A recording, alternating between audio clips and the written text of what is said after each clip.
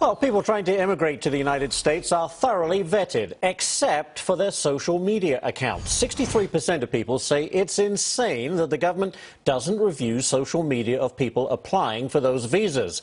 If they did, Tashfeen Malik, one of the San Bernardino shooters, might have been flagged before coming to the U.S. So we went out to ask people on the street their opinions, and take a look. Social media should be left as social media unless there's some very trigger heavy things that they think someone's doing, and then I guess they could continue with the investigation. I think all social media should be used. Everything at our disposal, they're using it at their disposal. There are so many people on Facebook and so many different voices. If you really want to investigate, I think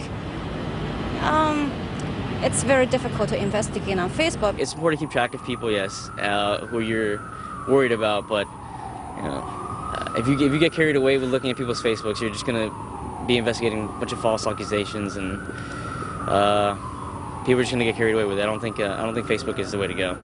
Well, some interesting points of view. Let's bring in tech investor Eric Schiffer, who joins us now. So, Eric, what is the main issue here? Does national security trump, if you like, the right to privacy? What's your view?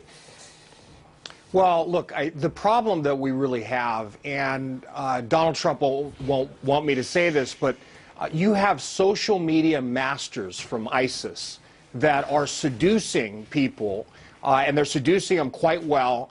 They bring them over to the dark web, and using encryption, they are communicating. I mean, we've seen now San Bernardino people who were seduced through propaganda that came from ISIS. The problem that we really have is Silicon Valley, unfortunately, is really doing nothing. They're not. I mean, we have this encryption that is all through the dark web. Law enforcement can't get to it.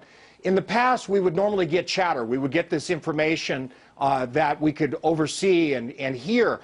Law enforcement gets almost no chatter now because many of these technologies now are encrypted.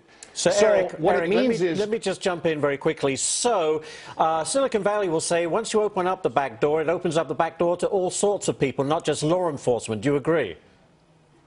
That is what they're saying. Yeah. Okay, and you hear the CEO of Apple say this. But here's the thing. I mean, if ISIS were to convert a major CEO, and they'd have them say, and they'd tell them what to say, they'd have them say exactly what the CEO of Apple was saying. That's the party line. Right. There are methods. There are ways to do this to keep people safe. There are absolutely ways to get around it. What he's saying is not a good argument. He's saying that because, Frank, well, we shall see. Eric, we're because already out of time, and I'm so sorry, but I think you made your point very well. All right, let's move on. First, it was our friend.